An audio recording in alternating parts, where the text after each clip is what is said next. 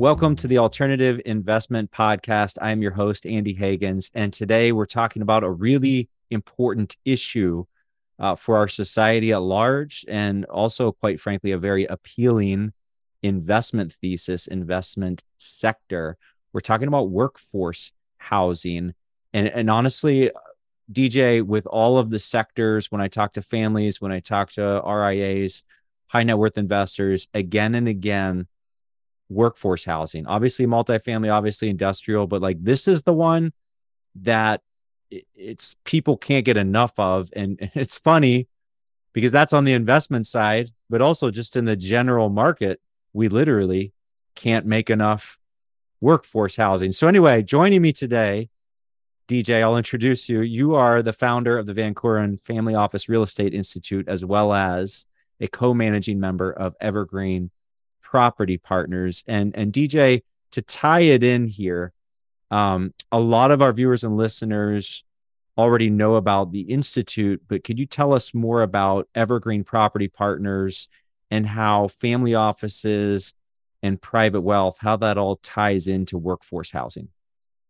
Sure. So, although I've had 25 years of experience in real estate, the last 7 years started working in the family office sector, worked for initially for a billionaire that was a patriarch on his real estate portfolio. Then I got headhunted from the Heyman family, Giorgio Perfume, Giorgio Beverly Hills, came up with a boutique office brand strategy, worked as an employee on his portfolio. And then I'd always been asked by families to help them with their real estate investing, and wasn't really able to do that because I had been, working for a specific family. So Mhm. I brought in a partner, and we started Evergreen Property Partners. It's a family office real estate consortium, and we're really there to help maintain a legacy and to allow monies to be passed through future generations, because families have a big problem, and that's 70% lose their wealth by the second gen, 90% by the third gen. And so we take a look at it in a holistic approach at the real estate markets and where are there opportunities, right? And a lot of people, have been, especially families, have been investing into the multifamily sector for quite some time now. And workforce housing does come up, and it is of great interest. And that's because it covers two different areas. One is that, there's the investors that say, well, I'm helping a problem that we have, right? Mhm. And a part of the economy, and people that have this need. But also because there's such a demand for this product type, that means that, you have some favorable returns from your investment as well. It's interesting with family offices. I mean, honestly, institutionals, family offices, ultra high net worth investors, and we've seen this in the opportunity zone world, they're all interested in making an impact, right? And they don't necessarily segment that out from their investment in the way that, maybe people did decades ago. It's all kind of one thing, one mindset now. And I think it's very rare where the stars sort of align, where, an investor can invest in something that is so sorely needed by our society, so that it creates so much value for our society at large, but that also just frankly, the market dynamics is there's such an undersupply of workforce housing as a resource that it's a very appealing investment opportunity. But let's start with, what is workforce housing, DJ? Yeah. So, workforce housing's everywhere, right? They're especially in the urban areas, other employment centers. Um, but when you look at some of the characteristics of what workforce properties are, it's affordable to renters with lower incomes. Some people call it, blue collar workers. You have people such as police officers, firefighters, teachers, healthcare professionals, dental assistants, and service workers. That could be retail clerks, or it could be managers of, let's say, fast food places, right? So this is a segment of the market where you're the people that are day to day really out there working, um, are need a place to live, right?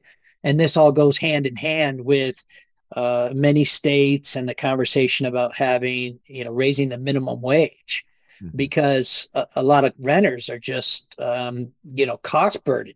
They're spending more than 30% of their income on housing. Hmm. And, that's as a whole.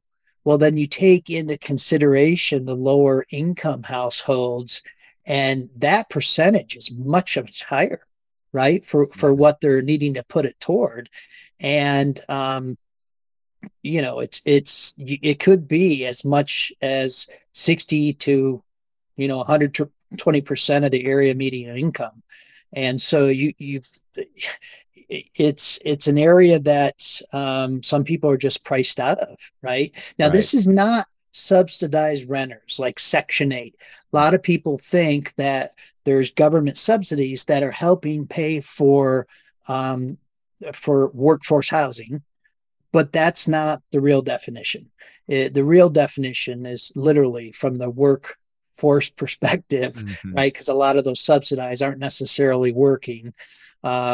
And so or if they're working, it's very, very little. These people are working 40, 50, 60 hours a week, sometimes multiple jobs, have a family. And that's what we're talking about. That is the category really of, you know, workforce housing. So workforce housing, we are talking about truly middle class housing in urban areas like MSAs like New York City or Well, it's Chicago. not. It's not middle class. Hmm. If you look at and you have, so in real estate, there's four different quadrants that people are considered, right? So in an A area, that's where you're going to have your very high income earners, right? Hmm. The houses that cost millions and millions and millions of dollars. Sure. You then have B markets, which are really your white collar workers, Hmm. right? Professionals. In the C, that's really where your workforce housing falls in, Sure. and then your D is the sometimes people classify it as not the most desirable area to live, Well, right? and a lot of housing, low income housing is going to be government subsidized. Yes. It's going to be looked at a little bit differently. And workforce housing, in my mind at least, it's almost like it's in the gap because obviously with like mass affluent or class A, affordable luxury, whatever you want to call it, there's a lot of private money that's developing that kind of housing nationwide and all kinds of localities. And then also, you have Section 8 and you have public housing, but there's this gap where there's an underdevelopment of affordable housing that's in the private market. And so, I say middle class, maybe working class is a better term, but you're talking about firefighters, police officers, teachers in cities like Chicago or LA or New York City. And the question is, can they even afford to live in the very cities in which they work? And so that's workforce housing, right? Yeah, and it's interesting because I lived on the Upper West Side for about 7 years in New York City.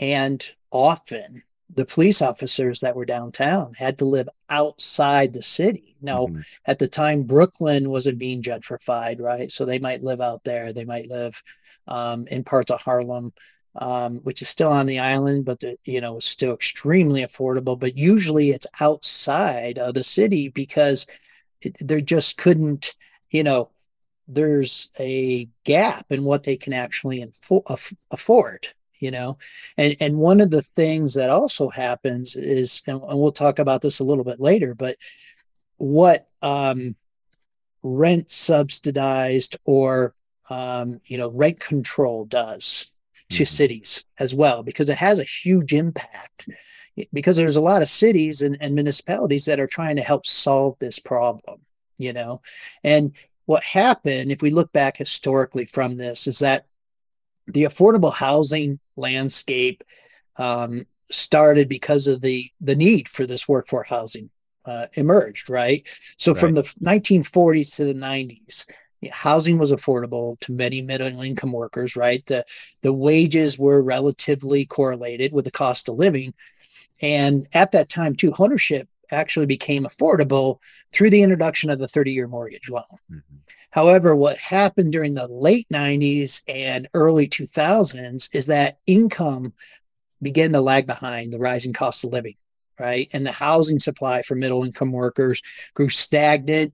And so this created a huge need for workforce housing, especially in these larger metropolitan areas, just like you said, in the cities, Chicago, New York, right? And then you get into the Great Recession that we had of 2007 to 2009. And this just increased the issue of this housing affordability for middle income workers, right? And also with the reduction of the production of new housing units across the nation, you know, it just exacerbated, the problem. And if we move forward a little bit more, when renters have seen, prices surge in Mm-hmm. many markets. I mean, a lot of these markets, we just keep seeing the cost of these houses, the price. I mean, I live in Denver, and how much my house has appreciated alone in the last 7 years is ridiculous. I Mm-hmm. mean, it really doesn't make sense, but it continues to grow, and the supply is limited. And of course, then you have the coronavirus and everything else. And so about half of Americans, so let's say 49%, they say actually that the availability of affordable housing in their local community is a major problem. And that's up 10 percentage points from 2018. I mean, it's an issue that we have here in the US that really, really needs a solution. And that's one of the reasons why investors see this. They know that, Mm-hmm. right? We're working on a project right now that we've identified down in the Houston area, and it's actually they're modular for rent communities that are being developed with our partner.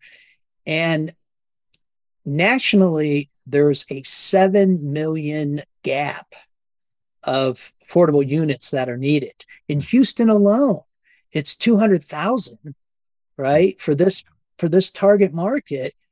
And out of our, 10 communities, we're only going to fill a 1% gap. And that's developing these communities over the next 7 years.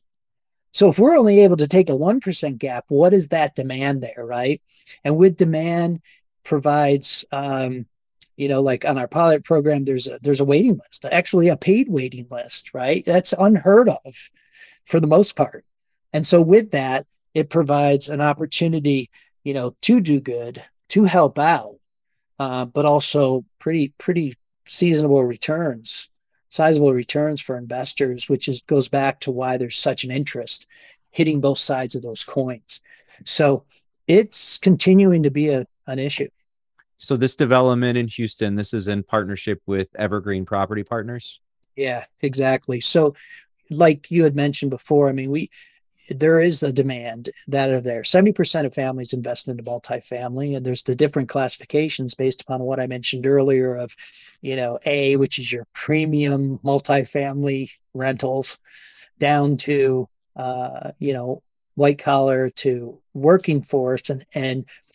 But there's a gap because a lot of these workers can't afford some of those other properties. So yeah, that's exactly what we're doing with Evergreen on one of our projects is really focused on that workforce housing area.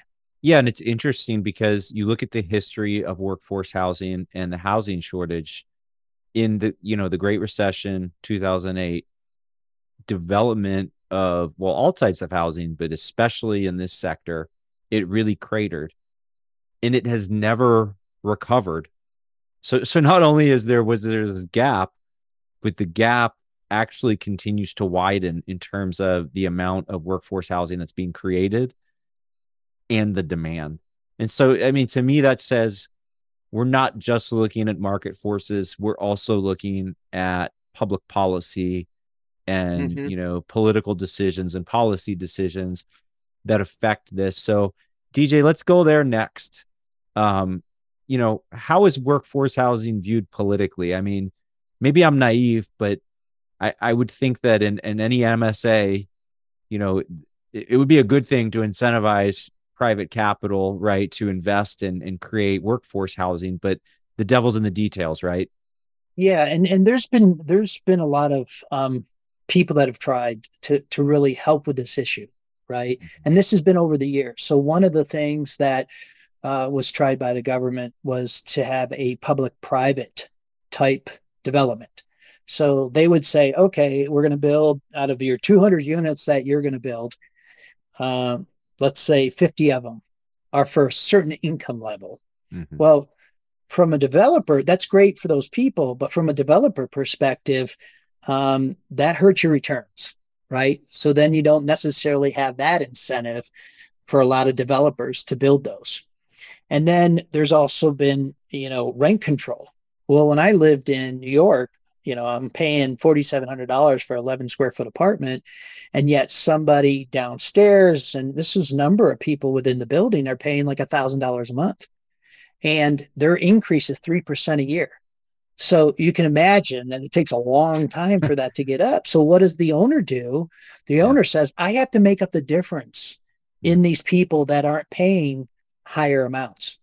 So if that whole building was the same, maybe our rent's only $3,000, but because they have to make it up of these other people. So the that really drives rent up for the cities. And it goes back to why those police officers can't live in this city because those rents are so high. Well, San Francisco or California in general have talked about rent control, right?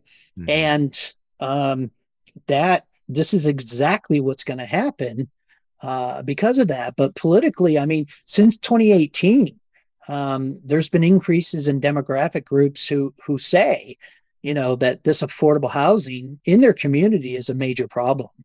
Mm-hmm. So, for example, 55% of the adults under 30 say, yeah, this is a big issue. And that was a 16 percentage point rise from the 39% that it was in 2018. So just, a little bit later, and that shares with adults between 30 to 49 who hold this view has also risen from 42% in 2018 to 55% last year. Well, And that tracks with asset prices, I think, because you also saw home prices just shoot up tremendously over the past 18 months. yeah, and one of the things just like that has happened in the family office space is the first gens, if they could have the ability to get a 16% return and save the world Mm-hmm. compared to saving the world and getting a 13% return, they would take the 16. It's the younger generations that are more concerned about there being about what's happening to our environment, right? Mm-hmm. Or other people, etc. Now, a lot Impact. of those are a lot of the younger generation are Democrats, right? Mm-hmm. And about 6 in 10 Democrats and independents, right, who lean to the Democratic Party, and this is 59% of that, said in 2021 that affordable housing is a major problem in the community compared to Republicans, who said 36% of these Republicans said that there's an issue, right? So it sort of goes back between the, what I said with the younger and the older generations. Mm-hmm. And so it falls in the political area as well. And everybody knows that there's an issue. It's just a matter of how do you really tackle that? And, that one of the biggest issues, the problems is, and we'll talk a little bit more about this later, but is the zoning. One of the reasons why we're doing the project and we're so excited in Houston about it is because they don't have zoning laws. Right. So you can build you can build a hotel right next to a multifamily or industrial building. I mean, you Right. can't do that because of zoning laws in other parts of the country. Right. So that allows to really develop these type of communities, Mm-hmm. um, because mobile home parks have been doing extremely well over the years. A lot of investors like those, right, for the cash flow and everything. But you can't just go out and put a mobile home park anywhere. There Mm-hmm. has to be certain zoning that will allow it. And, because a lot of people can say, well, mobile home park, there's a solution to help because it's less expensive. But, it's, you can't just do it everywhere, but there are some strategies, um, Well, that and are and trying to and be taken. DJ, yeah, I think it's interesting because one thing you said that I just want to repeat, everyone agrees that there's a problem. It's Mhm. just a question of what the solution is. And we see, you talked about, different party affiliations. And so seems like most people agree there's a problem, or at least a lot of people do, especially in the younger generations. But then the solutions might differ wildly, right? Like on the one hand, you might have some people think the solution would be rent control or other policies. And then on the other side, they'd say, well, that might actually be counterproductive, make the problem worse by disincentivizing the development of workforce housing. And I just wanted to take a moment, to recognize the Opportunity Zones program, which I thought was, Mhm. obviously we have Opportunity DBs as a partner site with AltsDb. So we're very involved there. And it's a bipartisan program that's incentivizing private capital to invest in, these economically distressed census tracts. And so, maybe there's been a few aspects that have been controversial, but on the whole, that program has been very, very successful. And to me, it's like there's this almost like sleeping giant of private capital that I think is willing to invest in the development of workforce housing.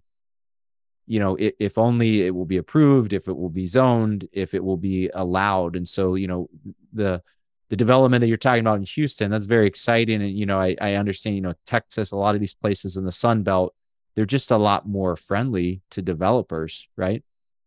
Well, 100%. And, when you look at the opportunity zones and what they came out with, and, your partner site does an excellent job in providing information on that and talking to various developers and really getting good insight. But that was one of the ways to combat this issue, right? That was one of the reasons why they implemented to say, okay, let's go into these markets or these areas that they identified, that they can help regentrify or provide certain services or housing, right, in these areas. And the way we're going to do it is we're going to offer tax benefits, which is actually quite smart, right? Mm-hmm. And usually, what happens anytime you go into an area, it starts to get gentrified. Well, additional things happen, and it grows that community, Mm-hmm. and it just starts, it just continues on, right? Sort Amenities of like a and wave. sushi restaurants and all, the good and bad. But you're talking about essentially, um, citizens, businesses entering into an area that is economically distressed and enhancing the area from that livability point of view. Yeah, and the thing that one of the problems, um, even in some of these opportunity zone areas, right, is that it's become increasingly difficult for these workers, to buy or rent in the area that they work, just like we said. And this is part due to their wages. And now we have the rise in gas, which is significantly more, but they're having to push outside in order to find these places, right? In order to live. And, so that's where when you take an opportunity zone, for example, even though it might be outside of an area, like some of the opportunity zones, they're creating that live, work, play area, right? Um, Exactly. which is great because it's providing, it's bringing it to them. But the majority outside of the opportunity zone, these workforce locations or where they can get rent and afford it, etc., are outside the city, you know, and that's what they have to do. And that's one of the big challenges. And if they can, um, bring that closer in, that's great. Now, some of the issues that you run up with is we talked about zoning, right? So that's something that needs to be identified. Um, you have what's called NIMBYs, not in my backyard. So you'll get people that are like, okay, yeah, this is great. It's going to help the area, but I'm for it until it's in my backyard. And I'm worried that, there's going to be a problem. It goes back to where a lot of people thinks it's subsidized rather than hardworking people that are working multiple jobs, et cetera. Right. So, but that's a true, that's a legitimate concern that a lot of people have. Now, the other ones too is that they thought about using is actually not only the OZs like we've been talking about, but some municipalities about it creating a dedicated housing trust fund, repurposing vacant land, right? Underutilized retail space, having certain inclusive zoning. Um, Have you any know, of these have DJ, have any of these other strategies worked? I mean, I think the Opportunity Zones program, I would say to a good extent, but maybe a limited extent, it has worked. I mean, we've seen tremendous multifamily assets get built, ground up development, with successful outcomes for the investors. But some of these other strategies that you've mentioned, have they actually, been successful in helping bridge the gap? they've also what they've done in the past, right? They came out with low income housing tax credits, which is an incentive to build, and you're getting money from the government to help subsidize the development.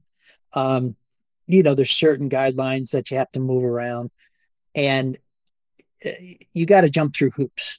But there are developers that focus on that. The returns for investors are much lower, but there is additional monies that happen. You also have new market tax credits where you can actually, once again, have money that is government subsidized to help building these. So they've continued to try to figure out solutions in order for this to happen. In my mind, the OZ is probably one of the best that they've done. But I think ultimately, it's going to come down to zoning. Will they accept it? Will they not? There's a up here in Colorado in a town called Greeley. It's between Fort Collins and Denver. And going through those zoning their zoning laws, they literally said that they will allow for mobile home communities or similar modular to rent communities, and they welcome it, right?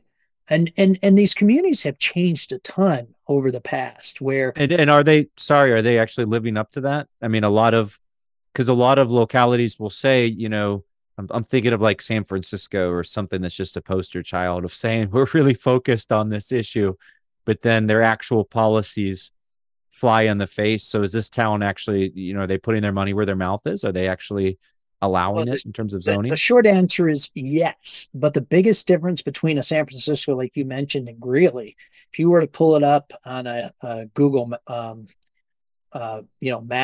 and you looked from the or a satellite picture, there is so much land.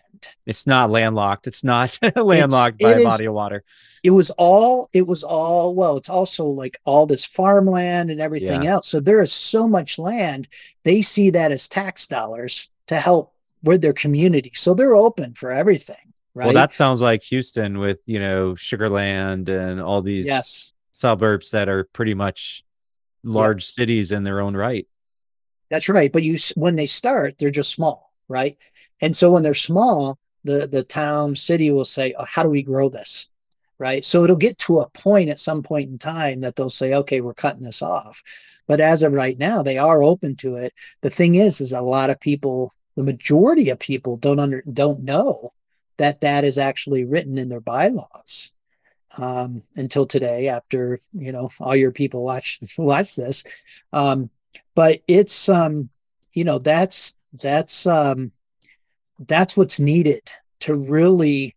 It's not incentives from the government. It's allowing for these communities, So it's and I'll tell not, you. not necessarily that you need the incentive.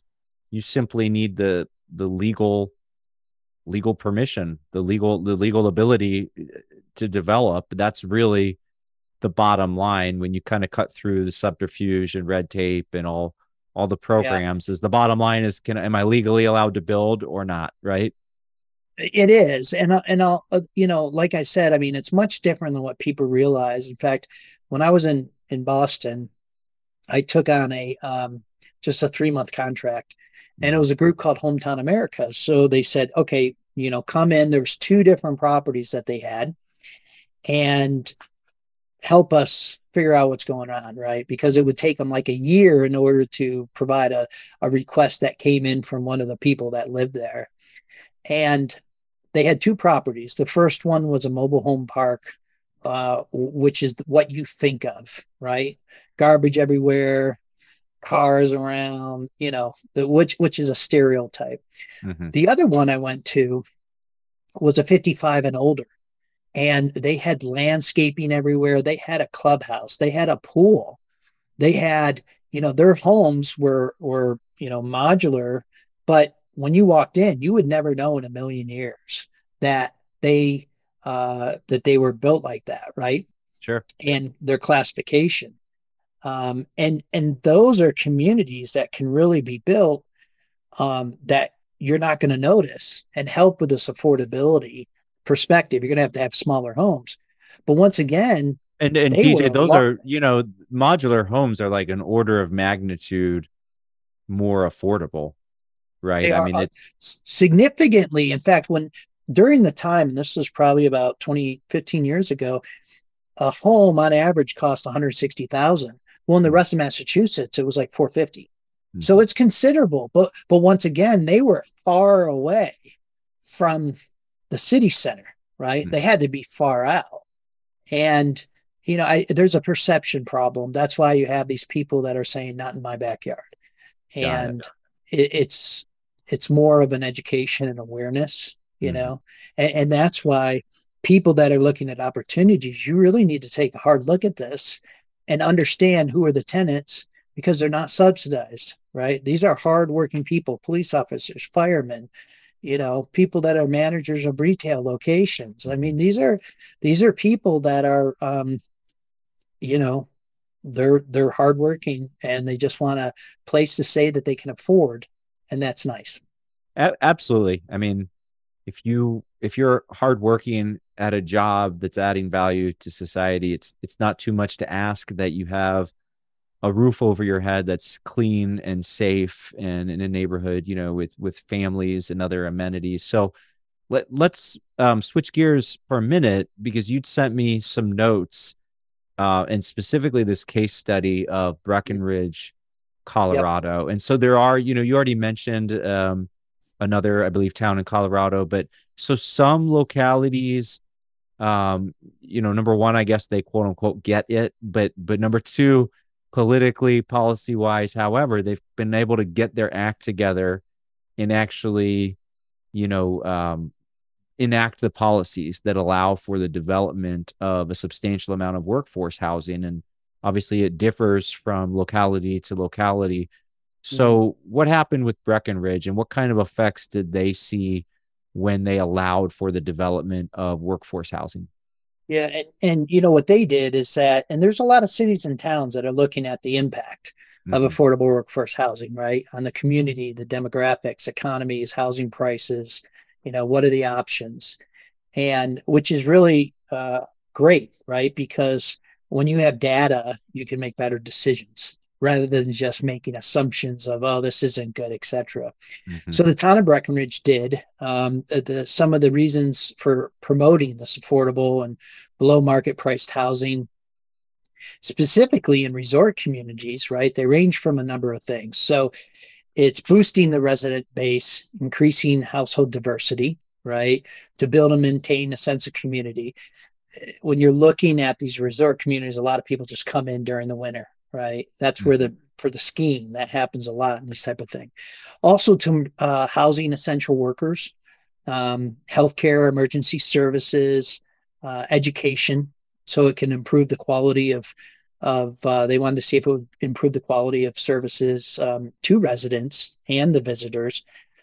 They wanted to, because they are seasonal, they wanted to see if this would decrease the seasonal fluctuations in the local economy by providing local resident base that can support the local businesses throughout the year, right? Because a lot of people are just there.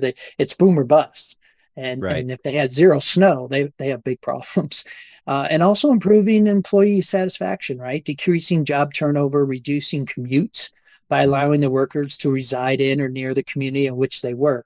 So these were, you know, the reasons that they really wanted to dive into this. And it was very interesting because what they found out is that by having affordable housing for the workforce, at least in Breckenridge, that these workforce housing programs can have a significant impact on the demographics, the economy, the housing affordability in a community, right? So, for example, in Breckenridge, as we're talking about, the households that reside in this workforce housing units, they're more likely to have children, be younger on average, have resided in the area less than 10 years, and report their homes are in better condition than those in the market rate housing. And this was between 2000 and 2010. I mean, what one of the reasons that are really driving all of these apartments is because of affordability and not being able to buy a home, right? Now you Right. also have other factors that maybe they don't want to have they don't have children yet, or they don't want to take care of lawns and everything else. But with these loans, student loans is a huge problem, right? How are you going to pay those off and still pay for that? So, some of the results that came out of Breckenridge, just to continue there, is that it accounted, by having this increase in number of families and children within the town, it actually accounted for 60% of the growth in these households. It helped the Wow. town address, second homeowner pressures, increased local occupancy from 25% in 2000 to 28%. So we're starting to see that increase. It significantly helped essential workers purchase homes in town. So the healthcare, emergency services, Mm. education, childcare, decreased Yeah, community. I mean, a couple of these things, DJ, you're mentioning, think of like a teacher shortage or a nursing or healthcare worker shortage. What you're going to need workforce housing, you're going to need, middle class, working class housing in your community, or you can expect a shortage of those type of workers. And then the other interesting thing you mentioned demographics, and I'm thinking of, luxury, class A multifamily, or just in general luxury housing in generally, who's that going to be generally? It's going to be older people in that more advanced stage of their career who can afford those types of homes, whereas young families with children, they're more likely to be in the earlier stages of their career where they're still starting to build up personal wealth. Yes. And they also have more disposable income, Yeah. right? So this increase that they had, because remember, they were going through year round. They wanted more people year round. I mean, it increases expenditures by 15 million per year. I mean, that's a lot of money in that local economy, right? And then Right. when you look on the housing options, it provided a variety of housing for the locals, and the price points, and overall, they actually the housing held their value better during the housing recession, and were much less susceptible to foreclosure than market rate units.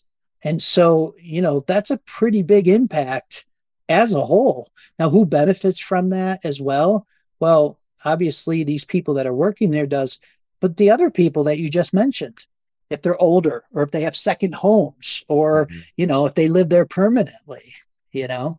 The academic director at the Family Office Real Estate Institute you mentioned earlier, Glenn Mueller, is professor at the University of Denver. He lives right outside of Breckenridge, and he benefits because of the vitality, right? And when you have Sure. more people, then you got to have more grocery stores. Well, now that helps the other residents and stuff like that. So it's sort of like the opportunity zones where it can feed off of each other. A virtuous cycle. And absolutely, you're right. Even the wealthiest resident of any given census tract or MSA they're going to benefit from more teachers, firefighters, police officers living in that local area. That's going to improve a community, families living in the local area. Everybody needs to go to the doctor now and then, right? So when you go to the doctor, no matter what your income, you don't want there to be a nursing shortage when you go to the Yeah. doctor, right? So you're absolutely right. It does benefit Well, everyone. also So the quality of doctor, right? Because yeah. if you have a doctor that can have a thriving practice, Mhm. you're rather than just occasionally make money, you're going to get even better doctors and stuff like that, right? And it'll sort of feed upon it. I mean, this topic, Andy, this is a huge need that needs to Mhm. be addressed. And it depends how the local municipalities look at it, just like we said, Greeley. Mhm. I think the opportunity zones are helping with that. Um, it depends on how the government really looks at this. I think that it depends what party's in the government too. I think that it depends whether it's a Republican or Democrat. Mhm. And it's pretty obvious that the Democrats are more for figuring this out. But also, at the end of the day, and I've said this by the project we have in Houston where there is no zoning, I said, if somebody can figure out how to take that same model, work around some of these zoning issues, Mhm. um, it's huge. It's a game changer because a solution is needed. A Yeah, solution is really needed. absolutely. And the intent, I would say the intent is not enough. No, So you mentioned, younger people with ideals that want this problem solved. The intention is not enough if the proposed policy solution is actually counterproductive, like as is the case with rent control. The intent is not enough. You need an actual solution that can exist in a market-based reality in the real world. So that being said, what do you think is the future of workforce housing? I mean, nationwide, are there any trends that you would identify? I know it kind of differs locality by locality, but I'm looking for big, broad trends. yeah, I mean, it's becoming more and more discussion. Mhm. I don't think you really heard much about it going, probably 5, 6 years ago. It wasn't discussed as much. So the awareness is increasing, which is good.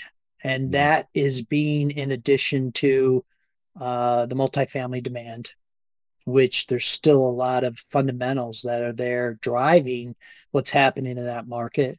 Um, I think that from what we've seen with the OZ and whatnot, that there's strides in this direction. But ultimately, you know, um, whether it's Texas or the government figures out how this can be built anywhere, maybe at a certain level, but built. Well, not only will it solve the problem for the demand that's there, because once again, there's a $7 million or 7 million unit demand. And when I say unit, I mean where somebody would live in. Sure. But with that also comes developers that'll be willing to build, Mhm. which will help solve the problem. Investors that'll be willing to invest because they'll get really nice returns, which helps solve the problem, right? Mhm. And so I would say to anybody watching this is that when there's a workforce housing opportunity that comes across your desk or whatnot, you really need to take a hard look at that because there's such a demand and there's such an opportunity. Oh, And the more DJ, that you so can, DJ, let's say that does come across my desk, an Mhm. offering um with workforce housing. What are like the key two or three things, aside from all the normal due diligence that's always important?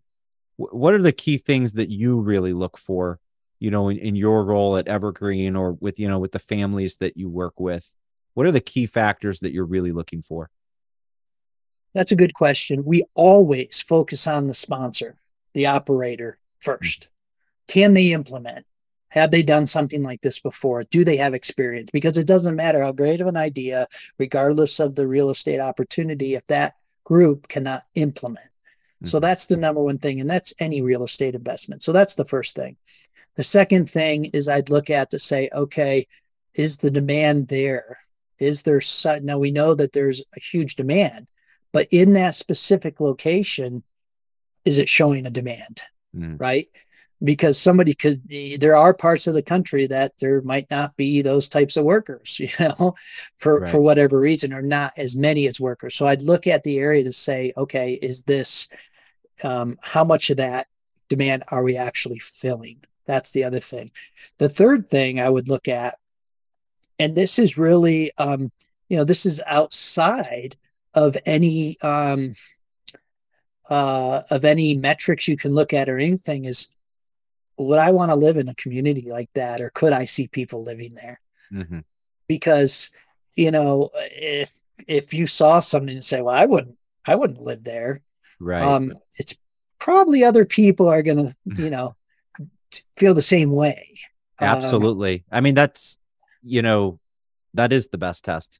Like in software programming, I think the phrase is something like you have to eat your own dog food, meaning you got to use your own software. If you're not even willing to use your own software, it must not be very good software. So yeah, I 100% agree from that standpoint of real estate investment and multifamily investment, workforce housing investment. So this is the stage of the show. I know we're running short on time here, where I normally, ask, where can our visitors learn more about Evergreen Property Partners? But I did want to mention that we are planning a webinar, an upcoming webinar, and I think this episode is going to air a couple days, maybe about a week before that webinar. So if you're listening or watching this episode, make sure to check our show notes because we'll have more information in the show notes. But that being said, DJ, where can our viewers and listeners go to learn more about Evergreen Property Partners? yeah. And one thing I just want to mention too is that investors, a lot of investors want cash flow, and because of the demand, a lot of these types of communities or um, housing needs to be developed, right? Just because it doesn't exist. Mm-hmm. But usually there's going to be some very strong cash flow coming around the corner. So don't let that um, persuade you, right, from looking into this, because from a long-term investment, it'll be extremely strong.